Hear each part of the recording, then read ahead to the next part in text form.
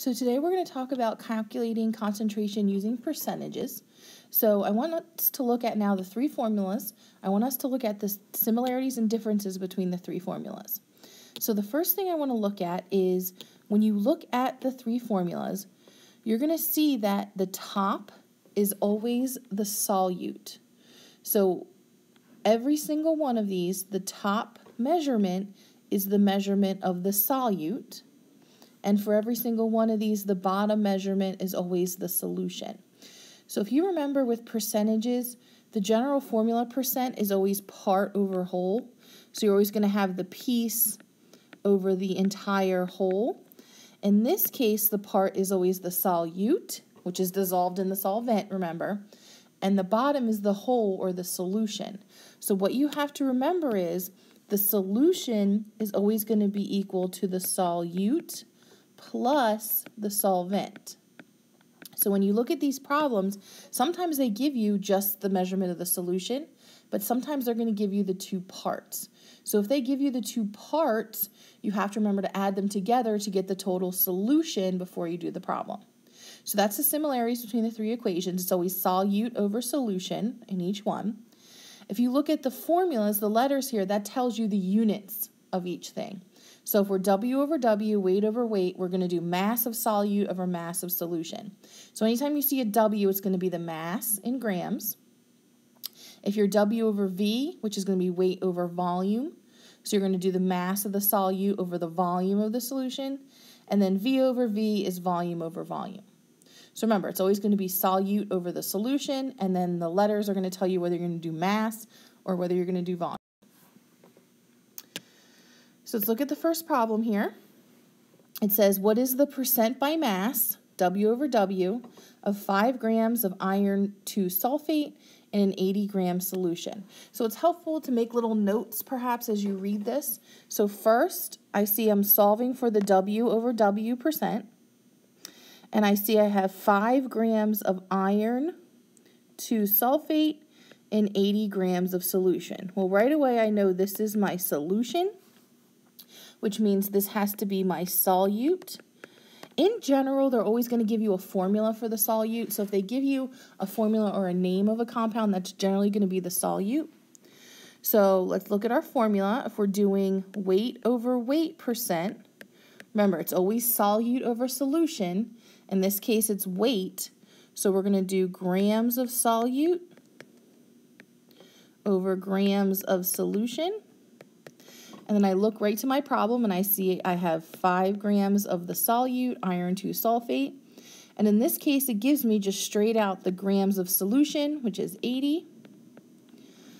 I'm going to remember that since this is a percent, I'm going to multiply by 100. So I'm going to do 5 divided by 80 times 100, and I get 6.25. And then my unit, again, since it's a percent, is just going to be a percent sign. So we go on to the next one, 105 milliliters of solution. So again, it says solution, so this is the whole. This is the whole solution by adding 25 milliliters of benzene to water. Remember, water is the universal solvent, which means the benzene is the solute. What is the percent by volume V over V of this solution? So again, we're going to look at our formula. V over V means it's going to be the volume of the solute over the volume of the solution, because V always means volume, times 100. So then I just plug in. Right from the problem, I see we have 25 milliliters of solute, 105 milliliters of solution times 100. And just like we've been doing throughout the year, the units are fine as long as they're the same. So I have milliliters by milliliters.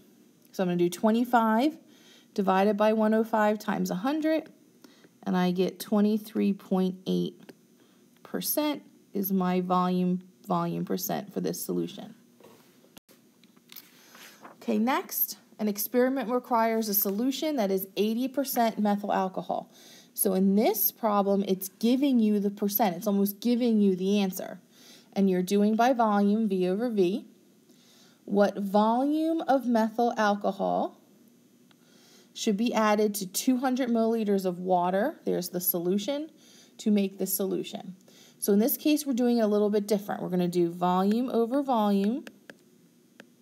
So we're going to do the volume of the solute over volume of solution times 100. But now we're going to put slightly different things into the formula. So first, I have my answer. I have 80. So I'm going to put 80 as my percentage. Now it says, what volume of methyl alcohol? This right here is your solute. So that's what you're solving for. So just put an unknown. I use X. You can use any letter really, but X works for an unknown. And then you have 200 milliliters of solution, and then you're still going to multiply by 100. It's important to remember that you're still multiplying by 100 because my first step is going to be divide both sides by 100 to get rid of this 100. And what you have to remember is that turns your percent into a decimal. So now I would have 0.80 equals X over 200.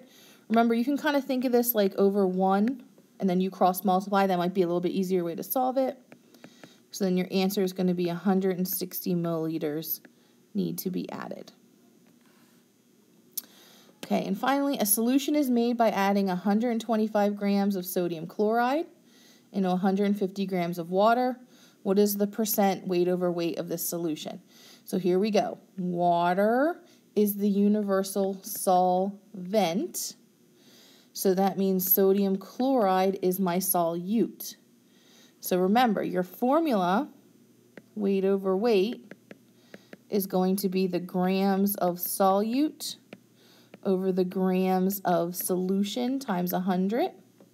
So I have my grams of solute right up there. It's 150.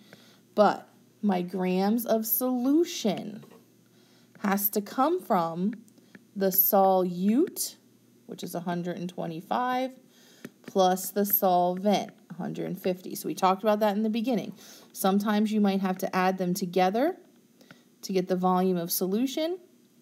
So we're going to do 275 on the bottom times 100, and you should get about 45%.